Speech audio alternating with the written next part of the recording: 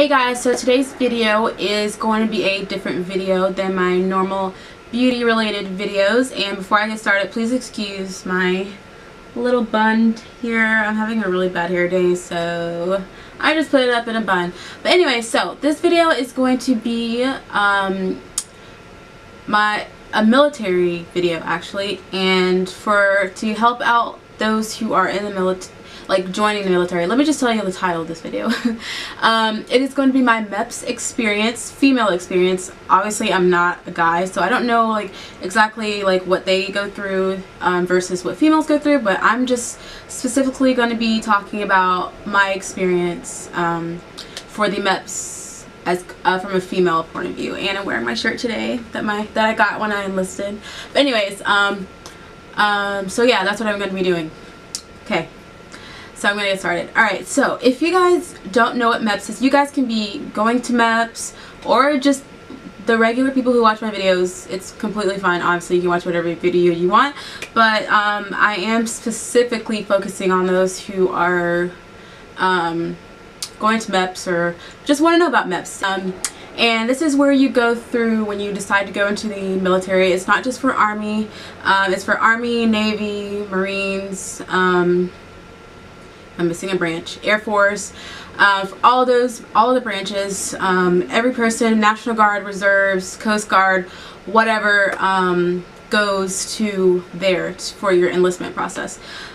So I met up with my recruiter. So the day before, I left on a Sunday to go to Meps, and I left to go to a hotel, and my recruiter I met him at the recruiting office, and around 3:30, 4 o'clock, and we left to go to the Meps station. My specific Meps station is, I live in Georgia, is the Atlanta Meps station, and that is located in Forest Park, and that's also where I will be shipping out of that Meps also to the airport. And so anyways, so I got to the hotel and went through, signed in and everything. In the room that we signed in, there were like video games you could play just to like kind of hang out. If you wanted to leave, you could sign out and everything, but yeah, I just signed in and went straight up to my hotel room, and my roommate happened to be there when I was unlocking the door. I was like, I wonder if she's gonna be in there, and I thought I didn't hear anybody, but then I kind of heard it. And when I got in there, she was I was so excited, and she was so excited. Very sweet girl. We got along very, very well. We just kind of clicked really quick. She had a very, very outgoing personality, and she was just very, very sweet. And it's so sad. I probably will never see her ever again, even though she was Army National Guard just like me. We might end up being at the same a basic training. I don't know. We might. But anyway, so what was I saying? Yeah, so I got to the hotel, and I was like unpacking and stuff, and we watched some TV, and we literally just kind of talked about like the ASVAB. I was like so nervous to take the ASVAB, and I took the ASVAB the next morning. I got there, I literally took the ASVAB at 5:30 in the morning. No joke. But so yeah, we just talked. I had to straighten my hair that night, so it took me like 2 hours. So we talked and just watched some TV, and we were like doing our little daily, nightly push-ups and sit-ups and everything together. Took a shower there. The hotel is incredibly nice. Not incredibly nice, but it's overly decent. Like, it's way past decent. It's very, very clean, and not 5-star extravagant, but really, really nice. So yeah, so you get 2 tickets, and they're meal tickets, and you get a breakfast and a dinner. And the dinner was, what did I have? I had like this pasta stuff, and there was green beans and mashed potatoes. It was really good. Nothing incredibly fancy again, but it's really good. It was really good. So we went downstairs, ate dinner, and you give them your ticket obviously. And what else did we do? Yeah, we sat there for a while, and then there's like, right when we were going back upstairs, these guys are like, can I get your number? I'm just like, you're in high school, you're 18 and I'm 20, back off. But yeah, there'll be guys like that at Meps, and they'll be trying to get your number and your Facebook, and guys, don't even waste your time on that. But yeah, there's like a lot of people. There's shippers that go to Meps. There's people who haven't even enlisted yet, like me. There are people who are going back to Meps for the second time, which I ended up having to go back to Meps for a second time before I was enlisted and swore and everything, and I will explain that later. But so yeah, so we got back to our room, and then we went back downstairs, and we were just talking with other people, just talking, because I mean, all we could really do is watch TV. No one was allowed in your room except you and your roommate, and all the guys and girls were on completely different floors. What else? So yeah, we went downstairs, talked, and then we had a meeting at like 9 o'clock that night about what was going to happen the next day and what was expected of you, and like they gave us some pamphlet on like sexual harassment, like if that happens to you, blah blah blah, at Meps, this is how to report it, and blah blah blah, stuff like that. And then we went to bed. I ended up studying for the ASVAB that night, like the dork I am, because I was just so worried about it. So I studied for a little bit, and then we went to bed around 12:30, and we got up at 3 o'clock in the morning. We had to be downstairs at 4:30, and my roommate and I, like, we just wanted to be like extra cautious to make sure that we're downstairs. And we ended up, like, it really was not that serious, but I mean, you know, God, they say you be downstairs 4:30, be downstairs 4:30. I took my shower the night before and everything, so we just, it went by really fast, but we got downstairs at 4:25, because military, when they say like 4:30, that they mean like 4:25. So we gave them our breakfast ticket, and we ate breakfast. Breakfast is not really my thing. Honestly, I was expecting like a continental breakfast that morning. I don't know why, but there was like eggs, there was like a corned beef hash, and some like potatoes. And I just ate the potatoes. There weren't even ketchup on there for me to dip my potatoes in, but honestly I wasn't even that hungry, and I really don't eat breakfast that much anyway, so I would have eaten breakfast if it were like sausage and bacon and stuff, but don't expect like an extravagant thing. But I mean, it was good. It was very decent, like I said. So yeah, we ended up waiting around for like an hour, maybe an hour and a half, for them to call us and stuff, and we turned in our room key and like put our bags to the side of the hallway and everything. And there are other people that aren't going through Meps in that hotel too, so we were like asking, oh, are you here for Meps, or like what are you talking about? So there are people there that aren't in Meps, but this hotel is specifically for people who are going to Meps, and like where everyone goes to stay the night, like that's the hotel that they send people at, and just if you want to stay there. But so yes, so we ended up waiting for like an hour and a half, and this guy, we talked to the cook that actually cooked the food, and he was incredibly cool, and he's just giving us like the best advice about our lives and stuff. And after I enlist, I'll probably never, I mean after I ship out, like the night I ship, or the day I ship out, I'll probably never see him again. But he was really cool, and like really left like a thought, like wow, I should, you know, think about my life, and we have so many opportunities and like a future and stuff, and he was just saying don't waste it, basically. So yeah, after they called us, we finally got on the bus. Shippers and the enlisters, people who are going to enlist, are on different buses. I'm pretty sure, because we stood in like different lines, but we went onto the bus. It was like a school bus, and we drove over to the Meps station, and I think the Meps opens up at 6:30. I'm pretty sure it's 6:30. It might be 6. And we got there, and we had to like split up into different lines. There was the shippers line on the right, and then the middle line is for people who are doing the ASVAB or is back for another time, like if you were there for Meps before. And then the other side was, what was the other side?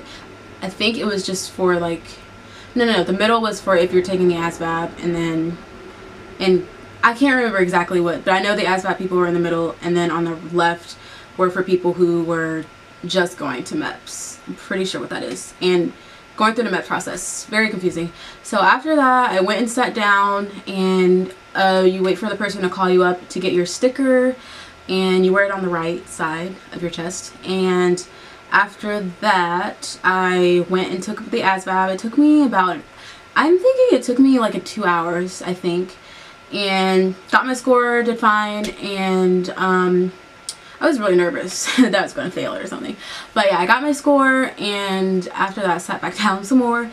Be aware, you're going to be waiting a lot at Meps. My first time at Meps, I didn't have to wait that much.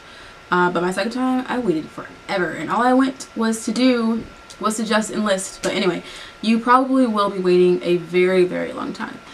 So after that, I went on to the physical part of the Meps. And not everyone is taking the ASVAB.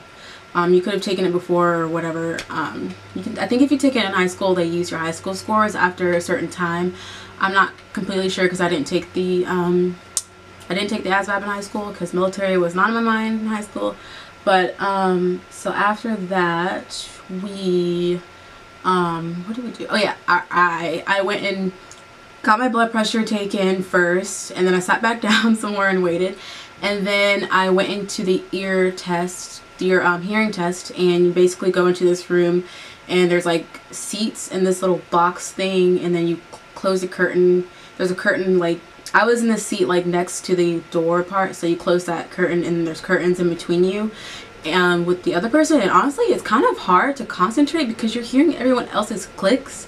But I passed. Like, you just literally have to be deaf not to pass the hearing test. But so I passed the hearing test, and then I went to the eye test, and I had to take out my contacts. And basically, as long as you can see with corrective lenses, you're fine. If you're like legally blind, you are not going to get into the military. I'm just saying that. And if you can't hear, you can't get into the military.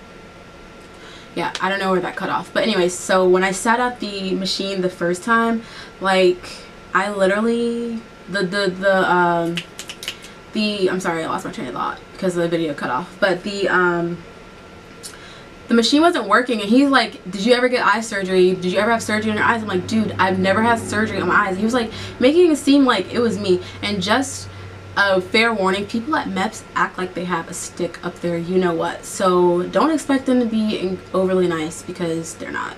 He was like, have you ever had surgery? And just like blaming me. I'm like, dude, maybe it's your machine. And then he finally realized the machine was broken. So I went on to the second machine and everything was fine, did my eye test, whatever. Then I left, sat down some more, and then after that, I went to go get my blood drawn. And guys, your recruiter is going to tell you to drink tons of water the night before so that you can take the drug test. I literally was waiting all day to take the drug test. I thought I was going to take it early in the morning, like right when I got there. No. So all the girls, like, we had to pee like so bad. But anyway, so we were waiting in line and to do our blood test, and the blood test tests for HIV antibodies. It's just HIV as far as I know. And I got my blood drawn. I was a little nervous, but like I literally got myself so into the zone that I was like, Courtney, you're not going to be nervous. And I sat down in that chair and got my blood drawn. And it was not bad. You felt like a little pinch, and it was it. And usually like the nurses, as far as medical, like getting your blood drawn and like the urine tests and stuff like that, they're really nice because I know that people are like nervous about that kind of stuff. But yeah, she was really nice. And then I went in finally, after billions of hours, I got to go and take my drug test. And we had to sit a little bit longer. I'm like, guys, please let me go to the bathroom. So you go into the bathroom, and it's like this open kind of bathroom thing. And there's 2 stalls in there, and there are no doors on the stall. And the nurse stands right in front of you, and there's another person in the stall, obviously. But there's like a divider between the person and the stalls. It's just there's no stall door. And then, guys, you literally just go. Like, she watches you. And she's not like staring at you, you know, like this or whatever to make you feel uncomfortable. But, yeah, so you do that. It's really not that bad. Yeah, you're peeing in front of somebody, but honestly, they're not being like weird and just like wanting to look at you and stuff. Like, they're just making sure you don't tamper with, you know, all your stuff with the pee and stuff. So you do that. They test for pregnancy and for all the drugs like PCP, what is it? Dude, coke, crack, I'm sure, is crack the same thing as coke? I really don't know. And marijuana, stuff like that. And all those kinds of drugs they test for. And obviously I passed. I don't do drugs, and I wasn't pregnant. So I took my pee to this other lady, and she took that. And then after I did all of that, I went, what did I do after that? Oh yeah, you go into this other room. And oh yeah, when you go to the drug spot, guys are not allowed into that place. Guys are not allowed there, and girls are not allowed into the guys side of Meps. As far as the physical and stuff goes. So after you get your blood drawn, after that, like, you don't see guys for a long time. So after that, you go into this room and you undress in your bra and underwear, and then you go and put like a hospital gown thing on, and then you sit and wait in line to be called to get your girl physical, basically. And you go into the room. I found you go into the room, and she just checks you a little bit down there, but really not. Like, she just kind of looked down there and she was like, all right, you good. And there's another nurse that comes in so that you kind of feel more comfortable. She just asks you a lot of questions, like, do you have like constipation, or ever done drugs or drink or stuff like that? Have you ever been pregnant? Stuff like that. And obviously no. And you go and you lie down on like the little bed thing, and then you like have to put your legs up in this, like at the gynecologist, and then she just kind of checks you. And the thing I did not know she was going to do was do a breast exam, and I have cysts, and I didn't get that documented, so that is why I had to come back to Meps.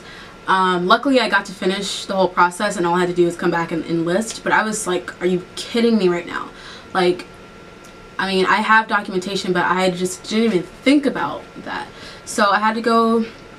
After that, you know, I got dressed, whatever, and then I think she asked, oh yeah, you do the scoliosis test also, and you do all of that like butt naked, just saying. So but you're not in front of any other girls, it's just you and the doctor and the nurse.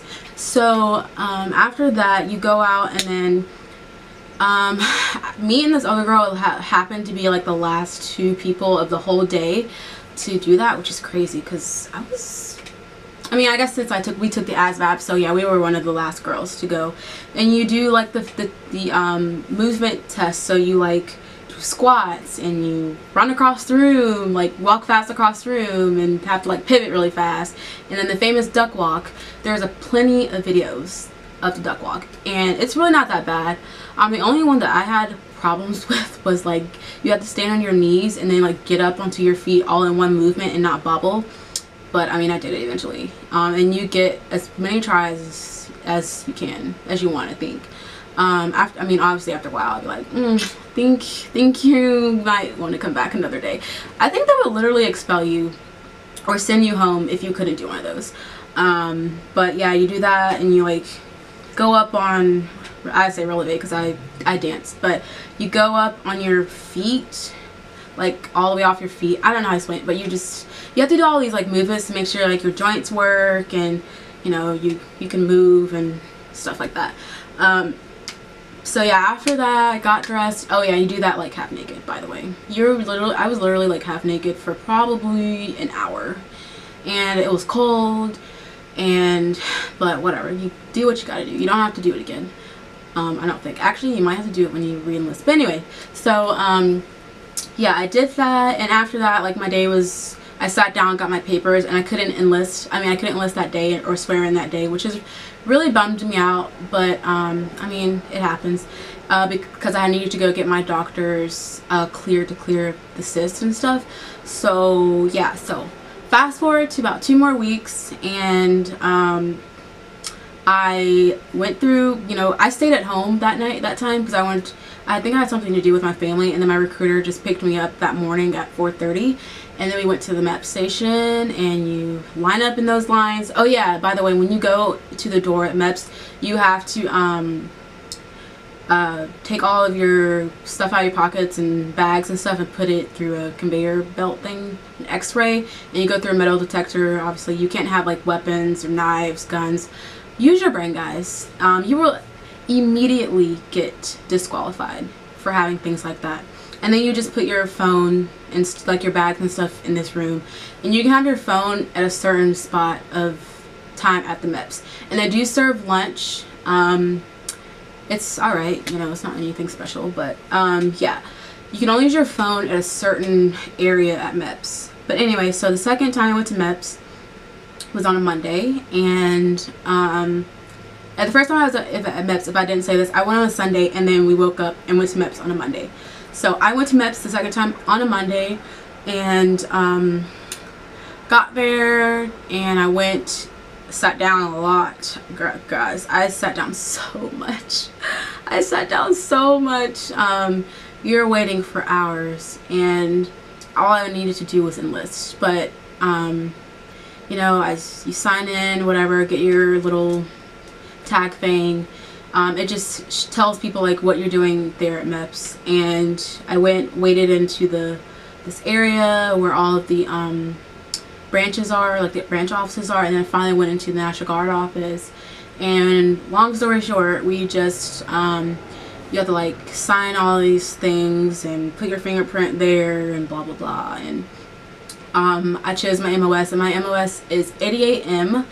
And when I got there, like all the medical jobs that I really wanted to do were taken, and I'm perfectly fine with 88M, and 88M is like transportation, and you know, I think it's cool. So I did that, and I had to go put all my fingerprints in, and then like go to this lady, and she was just like, who do you want your money to go to, like if you die and stuff.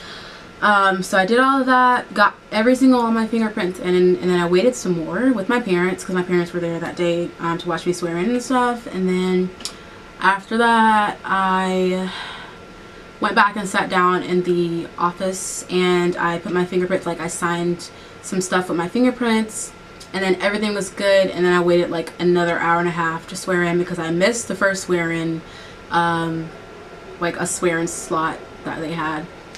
But anyway, so yeah, I just waited a lot that day, honestly. And then you go into this room, and they tell you like how to stand and like how to use attention and stuff.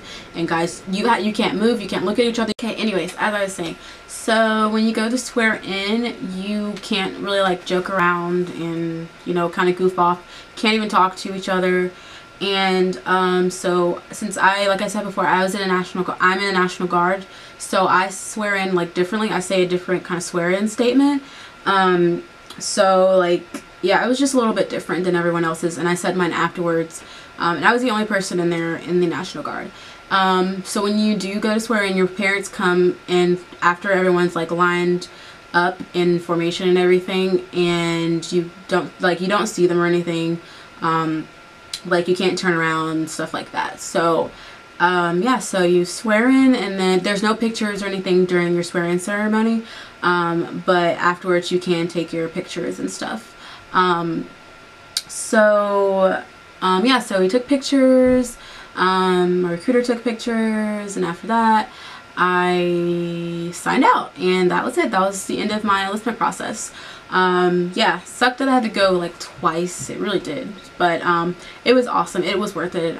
I'm very proud of myself, and I will have more videos up, military videos up very soon. And also, if you guys have any questions, please put them down below, and I will get back with you as soon as possible. And yeah, don't hesitate to ask any questions. I mean, I'm no expert or anything, but I will definitely answer to the best of my abilities. So yeah, I hope you guys enjoyed this video, and I'll see you in my next one. Bye guys.